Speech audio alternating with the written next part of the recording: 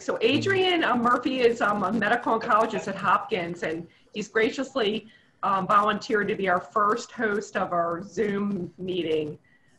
So we're really thankful for that. You're very welcome. It's my pleasure. I've heard a lot about your support group, Tam, and I'm really honored to be here. And we just wish it was in person. When, like we originally discussed, I thought it would be a better environment. So I really appreciate everybody joining on Zoom, even though it's not as good as the real thing, as we all know, just like a graduation. So I'm going to cover some topics that are really quite hot and give a bird's eye view level of them, just to lead some discussion hopefully later, and just to give some ideas as to what's happening in the rectal cancer or colorectal cancer world and things that may be coming in the future. So one of the big changes that has happened really in the last 5 to 10 years is how we classify, and you can include colon and rectal cancer because it's considered equivalent in this sense. And historically, the way that colorectal cancer has been staged or classified is really based on the anatomical location of where the tumor is through the bowel wall, and to some extent we still use that, but we now go a little deeper in terms of that classification. So the original classification began in the 1930s, believe it or not, when they noted that a tumor that penetrated more deeply through the bowel wall had a worse prognosis than one that didn't penetrate as deeply. And they said that one of the really interesting comments is this one on the very bottom. And this is by Duke, who was the pathologist who made this discovery and described this very meticulously in his series. He was a pathologist in a hospital in London. And he said that the results of surgical treatment in C cases are very disappointing. So C became stage 3, where you have lymph node involvement. And of course, back in the 1930s, they did not have chemotherapy. I'm biased as a medical oncologist, but we do know that chemotherapy certainly improves survival very significantly in stage 3 or Duke C colorectal cancer. But that was one of the first descriptions of how we even classify colorectal cancer based on his work. So then that evolved hugely to become a very complicated algorithm that you see here on the right, using the TNM, which means the tumor node and metastasis, classification, which was very loosely based on Duke's original classification. And that gave us stages 1, 2, 3, and 4, based on which stage of the TN and then M. So the bowel wall, just like used in the 1930s. Node N is cancer node had 1 versus more than 4 versus more than 7 positive nodes that gave you a higher nodal status. And then M stands for metastasis or secondary spread of the cancer. So that then moved again about 10 years ago into looking at colorectal cancer very differently, looking at the specific molecular types. So we used to always branch all of the colorectal cancers as whether they were a stage 1, 2, 3, or 4. We now know that there's a huge amount of heterogeneity at the molecular or genetic level.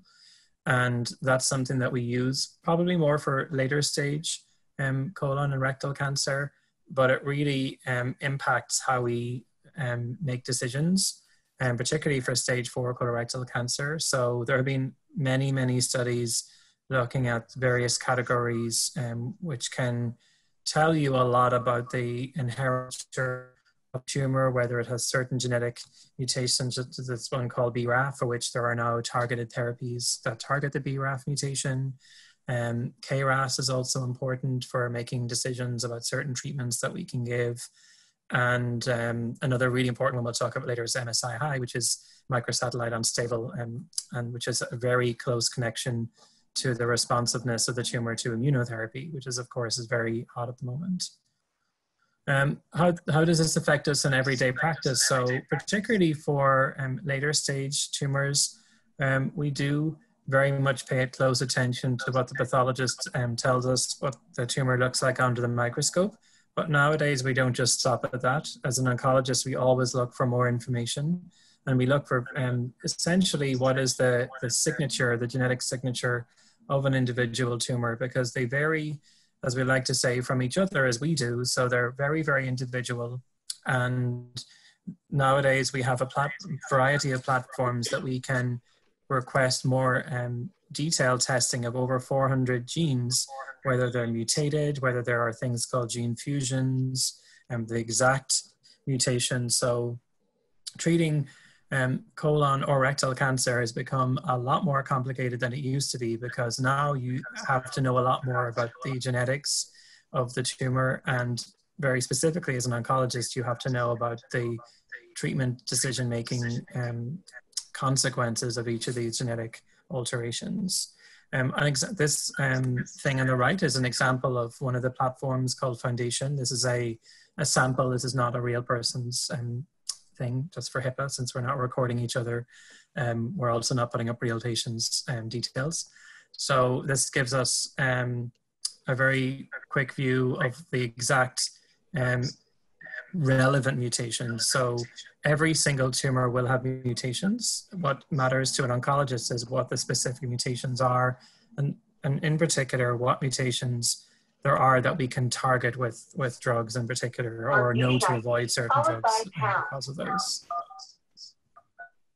So I'm going to move on to talking about some updates in rectal cancer treatment. So I'm very specifically talking about rectal cancer here, not colon cancer. So one of the main components, at least in Hopkins, of our decision-making is the multidisciplinary tumor board, which you probably are aware of.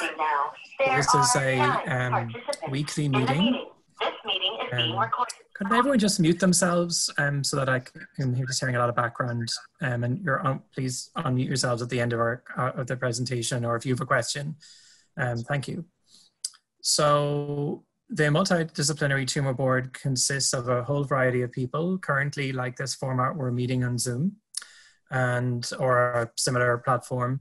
And we have representation from all of the major disciplines that it requires to take care of a patient with rectal cancer.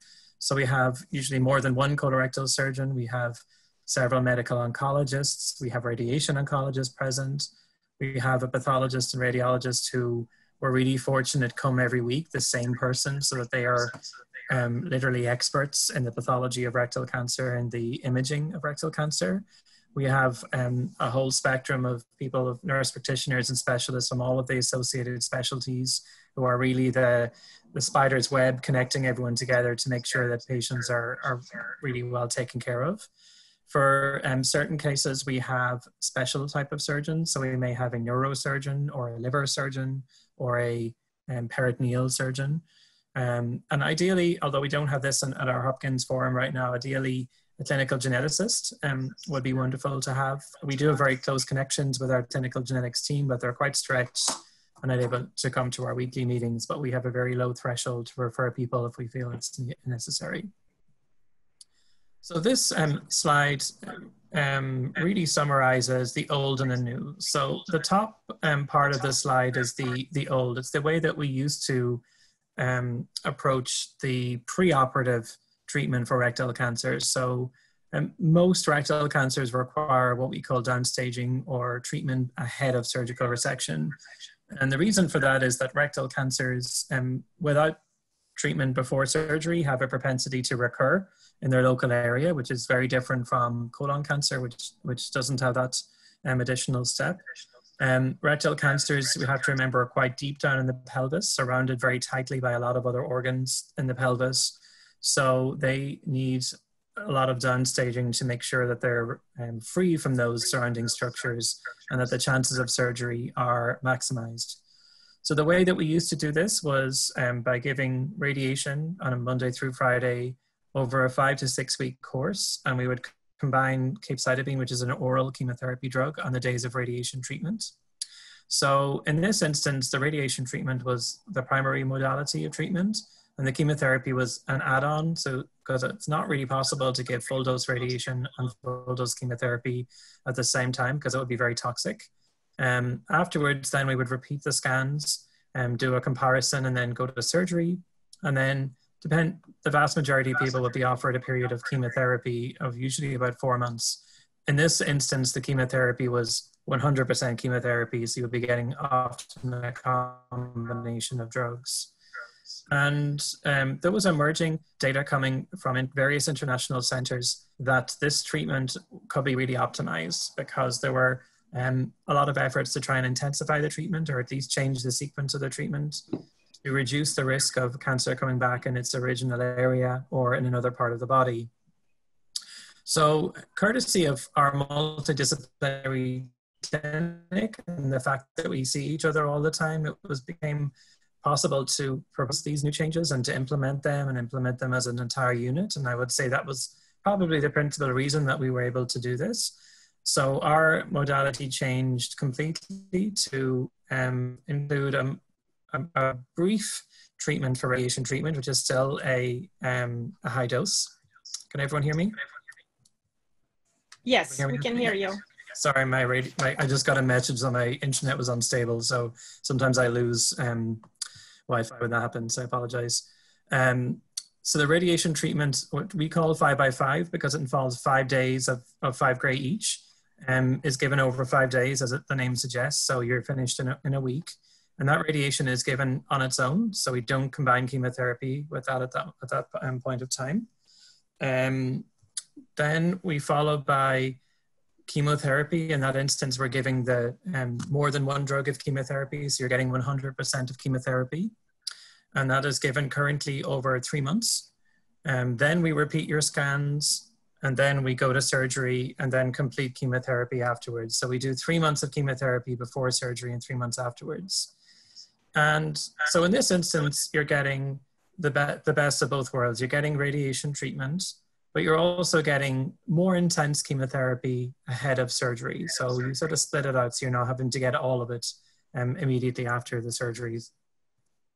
These are the results. This is presented at the largest oncology conference in the world, which is called ASCO, American Society of Clinical Oncology, which happened to be last week or weekend before last. And this was done virtually, like everything else had to be done, which is quite a new change for all of us. And I'm just giving a representation of one large study which looked at a very similar approach. And if you look at the numbers, we can see that in the new approach that we see almost 20% versus 27% in terms of distant metastasis. So that tells us that the cancer cells were potentially being killed off at the stage before they were able to travel to other parts of the body. And this was very significant. What they call local regional failure, which means how much recurred in the same area. So we can see 6 to 9%. And theoretically, that was higher in the new approach, but that was not significant. So that's actually not considered a true result. And then overall, what's called treatment failure, so whether it comes back in either locally or distantly, was lower, so 24 versus 30% in the new approach. So this was after 3 years of follow-up, which is considered quite an early point to assess any changes. So one of the difficulties about changing something in rectal cancer, particularly in the preoperative way that we do things, is that it can take a very long time for the results to show a significant difference. So we're already seeing a change at 3 years. It's quite plausible that the longer that these are followed up, we'll see an even greater difference. But the overall message is that these changes, even though they may seem quite small changes, are having a significant impact on patients in terms of the success of these shrinking down of the tumors and their prevention of spreading of the cancer to other parts of the body. So we have also published our own institutional experience, which I just included here from one of the radiation oncology residents, compiled a database that we're keeping, looking at our own institutional difference, because things can vary from one institution to another. So we keep a very firm eye on what's happening on our own. And we have seen anecdotally and very objectively by using the database, we have seen quite a marked difference in the control that we're getting with our new approach. And we're constantly looking at improving or changing our approach. Originally, when we started, we did 2 months of chemotherapy ahead of surgery. Now we're doing 3 months. The reason that we have to do things in increments is for safety. So we know that if we make very large changes, we could have a significant difference in safety. And we have to make sure that all of the components of our our regimen work together. So for example, if we're making quite a large change in the preoperative treatment of rectal cancer, there is the potential for there to be further problems during surgery or recovery from surgery. So we have to be very cautious in our approach and do this with safety ultimately as our primary goal. For anybody who's is interested in learning more about this 5x5 protocol, Dr. Safar, who's the chief of colorectal surgery here, who some of you may know, has a YouTube video on it that you're welcome to go and watch, where he very succinctly describes this protocol and his experiences with it. This, until very recently, was really the absolute minority in the United States to be done for the preoperative treatment for rectal cancer. So rectal cancer, I mentioned, requires chemotherapy and radiation treatment before surgery. A new paradigm or new thought is about not doing surgery. So for selected people who have a really good response from their preoperative treatment, which will be judged by the CT scan, MRI, and at least a flexible sigmoidoscopy, there is the option of doing what is called watch and wait, which is multiple other terms if you're reading the internet, such as non-operative surveillance or organ preservation, with the organ being the rectum, of course. And that is something that we do on a case-by-case basis. This is one of the huge advantages of presenting people at our multidisciplinary conference, that we all get to look at the scans together, discuss the pathology, discuss our joined consensus decision about individual cases, so that you're not just getting one person's opinion, you're getting a collective opinion from all across the institution of the specialties that are involved. This is quite a new way of doing things, at least in the United States. And there are, of course, concerns that we could be allowing small cells of cancer that are not going to be visible on an MRI or CT scan to be growing and maybe spread to other parts of the body. So watch and wait is not for everyone. It's certainly a long conversation that a person who has been at least offered the option for it should have with their surgeon and their oncologists. Another concept that is being broached a lot more commonly in this field is the concept of total neoadjuvant therapy, which is often called by its acronym TNT. So the current standard, if you remember from my older slide, is where we have treatment before surgery, surgery, and then treatment after surgery. So the difference in total neoadjuvant therapy is that you do everything before surgery, and therefore you're done by the time you have surgery. And there are a lot of advantages to that, because in general, chemotherapy is easier to tolerate before surgery, as some of you may know. So the toxicity could be lower by doing total neoadjuvant therapy. But of course, every adjustment we make to our paradigm really has to be judged by very objective criteria, such as the response rate. Is the response the same or hopefully better than the older way of doing things? And ultimately survival. So do people live longer, and is their survival impacted by having total neoadjuvant therapy? Survival, as I mentioned earlier, is a very long thing to mature in this space. So it takes many years to judge the impact of a new change on survival. We haven't adopted that as of yet. I think in the future we may do. We're still in the consideration stage of this and really waiting for more data, again, because it's about safety and making sure that we're doing the right thing for all of our patients.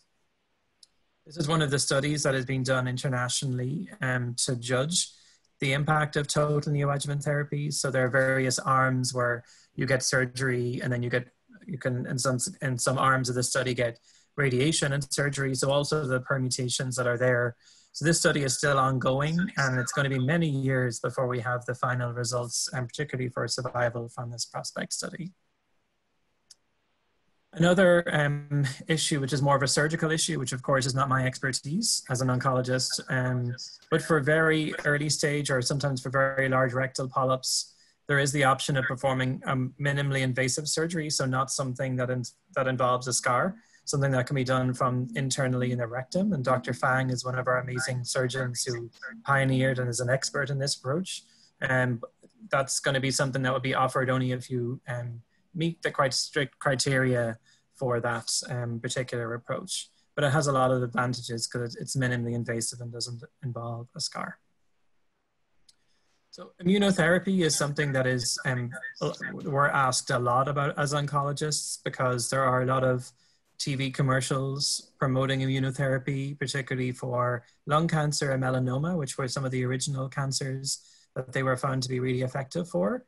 And immunotherapy is very different from chemotherapy in that these are drugs which really manipulate your own immune system to try and fight the cancer for you, as opposed to receiving an external drug and being delivered to do that job. So essentially, tumor cells, being very clever, are able to bind to the marauding immune cells that are floating around in your bloodstream, and they're able to trick them or deactivate them into believing that they are part of a normal cell of your body, that they are no different, whereas in fact they are quite different because of all of the genetic alterations and because of their capacity to divide more frequently than a normal cell, and even spread to another part of the body, such as the lymph node. What immunotherapy does, and immunotherapy is very much an umbrella term, there are many different types of immunotherapy, but in general, immunotherapy drugs will break that connection between a tumor and a T cell, which is a type of immune cell. And it will therefore allow, at least in theory, the tumor to be recognized by the immune cell and then hopefully attacked and killed off by the immune cell. So that's the way that they're really allowing your own body or your own immune cells to kill the cancer cells. So it's not really the drug doing the killing as with chemotherapy. So one of the huge advantages of immunotherapy is that once you break that connection, there is the potential that there will be a very long-term effect, because once you switch on the immune system, it's quite difficult to switch it off. And it can continue working long after you've given your drug. And this was really exciting early on when it thought that all tumors could respond this way, but unfortunately that's not the case. And Dr. Lee, who's one of our medical oncologists here at Hopkins, was one of the seminal people who discovered that you had to have a very specific type of colon or rectal cancer for that to be the case, and that colorectal cancers in general are not like lung cancers or melanoma or kidney cancers, which are the things that the TV commercials are based on, that you are required to have a type of signature called MSI high, which is an unstable genetic signature for it to respond.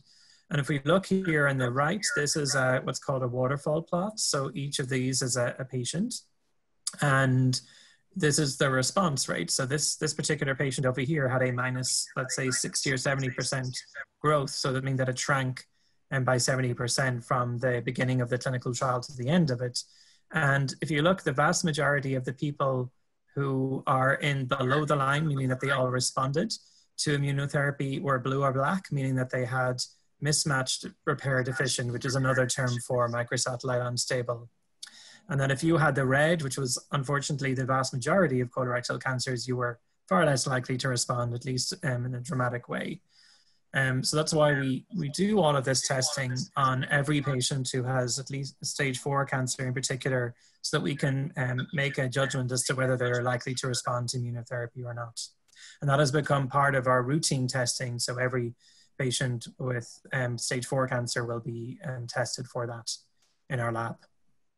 This is another more dramatic way of looking at the impact of immunotherapy in the selected patients. So this is a CT scan, and this is your liver.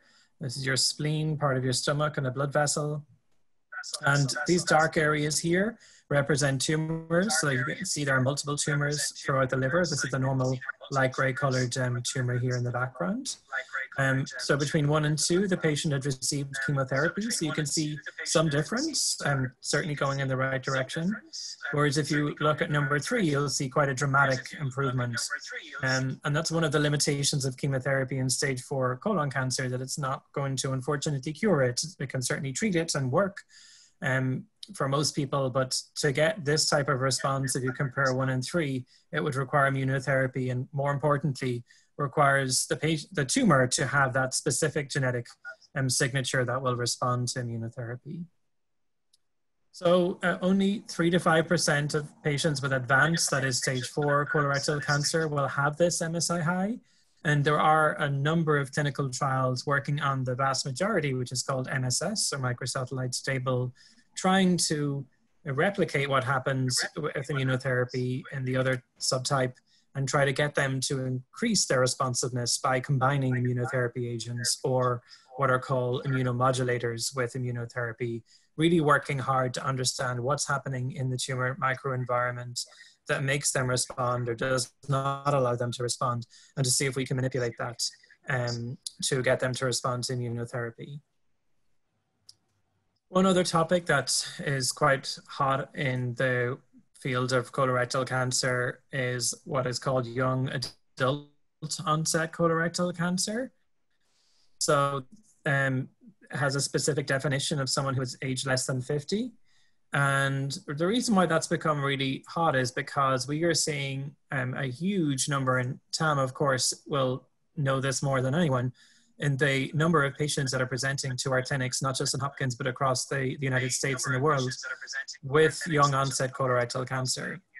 And this is very important because these patients will often have the exact same symptoms that older patients will have, but there are many studies reporting that they're less likely to be taken seriously by their primary care physician or provider, and they're therefore more likely to present later or a more advanced stage of cancer because of this. So there's been a lot of effort to try and increase the idea that young onset colorectal cancer is a thing, and is a very important thing. And as the message here from the Colorectal Cancer Alliance says, the truth is you're never too young. And 1 in 10 of all cases are now diagnosed in those who are aged less than 50. And that is hugely increased from 10, 20 years ago.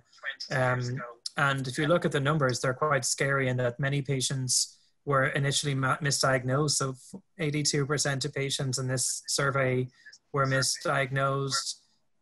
Some more were diagnosed at a later stage. Many felt their symptoms were ignored. We often think when younger patients present, we often assume that there is a genetic reason for that. There's a hereditary reason. And in truth, less than 10% of colorectal cancer is hereditary, meaning that 90% is environmental, which we don't specifically know the exact reason for at the individual level why something happened. And also, scarily, 2/3 of patients saw at least 2 doctors before their diagnosis. So there's been, like I said, a lot of effort to try and improve the idea that colorectal cancer can happen at any age and should be, if symptoms are suggestive, it should be taken seriously. So there are some very specific issues for young adult onset colorectal cancer, and fertility, I've mentioned, is often far more important in this younger group for obvious reasons.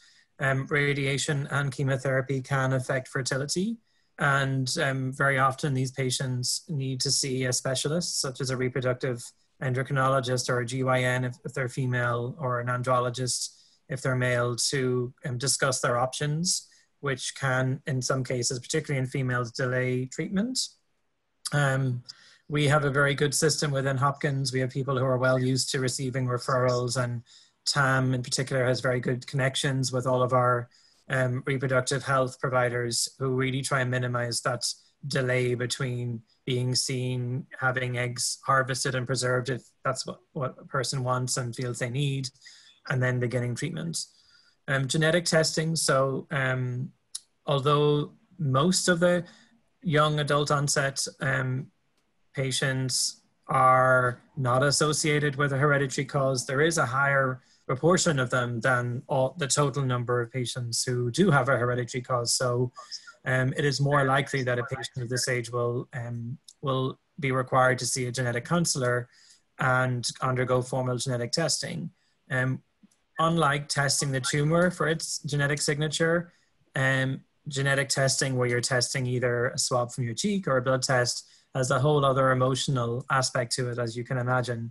So it's not something that you can just go into lightly. It does require a process of meeting a genetic counselor and speaking with them about the pros and cons of doing that. And I've listed research here because of this relative explosion in numbers and the real confusion as to why this is happening.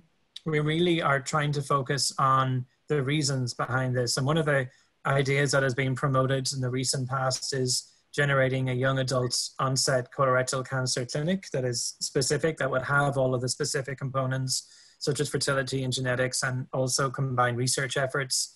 In the same way that our multidisciplinary clinic has led to evolutions and improvements in our care, we're hoping that a young adult onset clinic would do the same, and not just for those in our local area, but across the United States and hopefully world, and collaborating with other centers who are doing similar efforts. So I'm going to finish up with some new ways of detecting colorectal cancer. So as many of you may know, that when you're finished all of your chemotherapy and you're in remission from your rectal cancer treatment, we are quite limited in the ways that we can tell if you're cancer-free or not. Right now, we have CTs, we have blood tests, and they're all imperfect. They're the best that we currently have. And of course, follow-up surveillance colonoscopies are really important.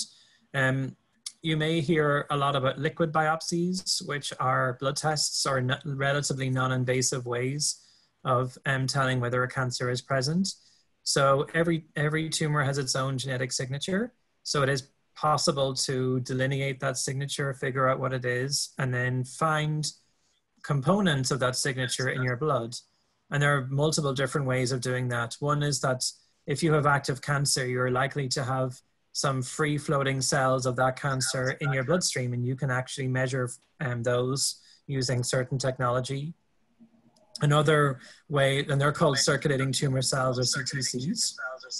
Another way is called cell-free DNA, and that's probably the latest invention, where when your cancer cell degrades, which they all do eventually, a part of that DNA will be free-floating in your bloodstream, and that's a way of being able to match that against the genetic signature of your tumor. So these have recently been heralded as a new way, or a potential new way. They're not really for prime time yet. So they, every new technology or every new test has to undergo a huge amount of testing and validation for it to be certified and passed by the FDA to make sure that it's adequately sensitive and specific.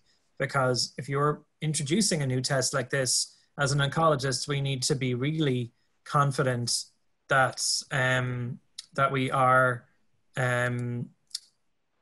using that information at appropriate times. So one of the questions that just came up there is how often. So since they're done by blood tests, you can do them very often. There are clinical trials that have been done for more advanced stages of cancer, where they're doing them with every cycle of chemotherapy.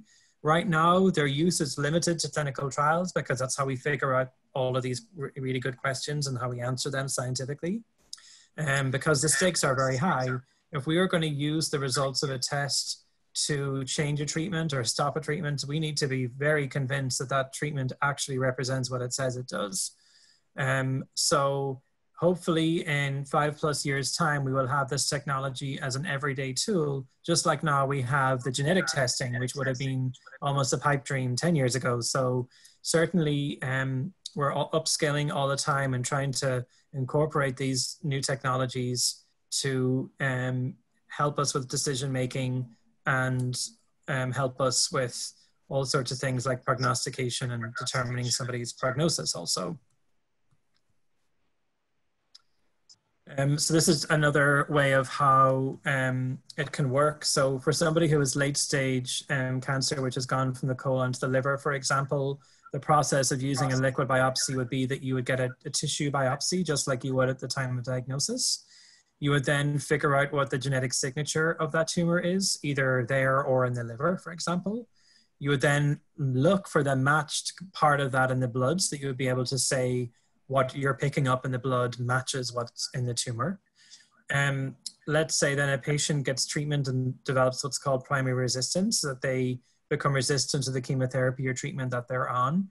In lung cancer, for example, where they're quite ahead in terms of immunotherapy and liquid biopsies, they've shown that they can pick up resistance or response in the blood ahead of seeing it on the scan, for example. So that's thereby preventing people getting unnecessary treatment or even too much treatment. for example. And as the tumor progresses or grows over time, it may also change its genetic signature, which can then be picked up in the liquid biopsy.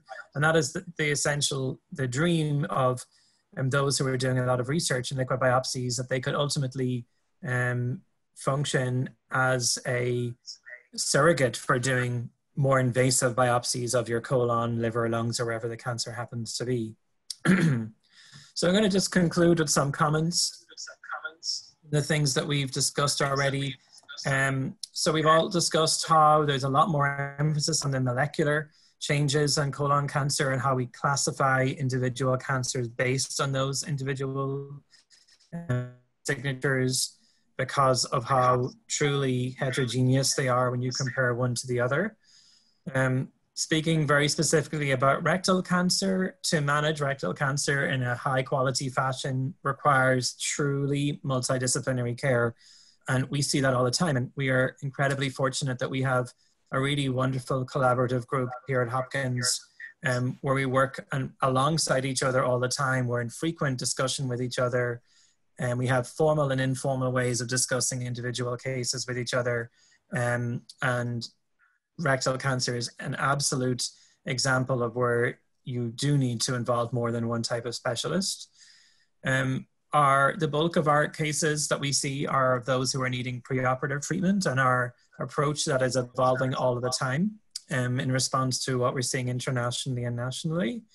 There has been a recent emphasis on adult-onset rectal cancer, and there are probably more questions than answers when it comes to adult or young adult onset, because of how new it is. And the only way that we're going to be able to answer those questions is through true collaborative research, ideally in the setting of a designated clinic for those patients, because of how we've learned in our experience that when you bring everyone together in one room or in one computer, as the case may be, in a Zoom call, you can actually bring forward changes that can help the service and improve the quality of care for patients. I'd like to thank you all for your attention, and I'm happy to take any questions that you may have. So feel free to unmute yourselves at this point and ask whatever you want. That was a great lecture, Adrian. Thanks so much. So welcome. Joy has a question. She said, how often can a PET scan be done, repeated, if there's reoccurrence? So PET scans are, just to put everyone on the same page, so a PET scan is a scan where you're injected with radioactive sugar or glucose, and then that sugar floats around your body and is ordinarily taken up by every organ, and the amount that it takes up will vary. So the liver and brain and heart, for example, take up a lot because they're very active. The reason that we use them as oncologists is to help with decision making. So if we see something that may be subtle or not on a scan, we may want more clarification. So a PET scan will help in that sense, in that it will tell us whether an area is taking up more sugar than normal. So if we see, for example, a lesion or a mass liver and it's clearly taking up a lot of sugar, that would surmise us to conclude that there was cancer in the liver, and that may prevent doing a biopsy, for example, if it's very clear cut. So there are pros and cons to every tool that we use. So there's a lot more radiation used in a PET scan, so they're not to be used all the time. So particularly if you're being cured of your cancer, you have to be conscious of the amount of radiation that you're receiving over your lifetime. So getting a CT scan done every 6 months, which would be the norm for follow-up after diagnosis of rectal cancer, would be a far less radiation dose than getting PET scans every 6 months. So we tend to use them sparingly, and that's come from a lot of international guidelines, including from ASCO, that conference that I mentioned, which is the world's largest cancer-specific conference and an organization. They have come down very harsh on what they call the over-reliance on PET scans and using that for routine use. Many of my patients may only get one PET scan at the time of their diagnosis or potential recurrence, and we often will not do one ever again because we can get a lot of our questions answered from doing CT, for example, which, as I said, has less radiation in it. So there isn't a specific number of how many you should be getting. Of course, it's difficult to comment on individual cases without knowing the details, but in general, there would have to be a really good reason to be using PET scans on a regular basis, and you would have to question why you're not using a CT scan. Does anybody else have any questions or? And the other thing that I will say, that ASCO have come out and said that routinely doing a PET scan for, let's say, a person is diagnosed with rectal cancer and the CT and MRI are telling you that the tumor is confined to the pelvis, so it hasn't spread somewhere else. Doing a PET CT is not indicated in that, because you're not going to get any additional information, and all you're going to get is more exposure to radiation.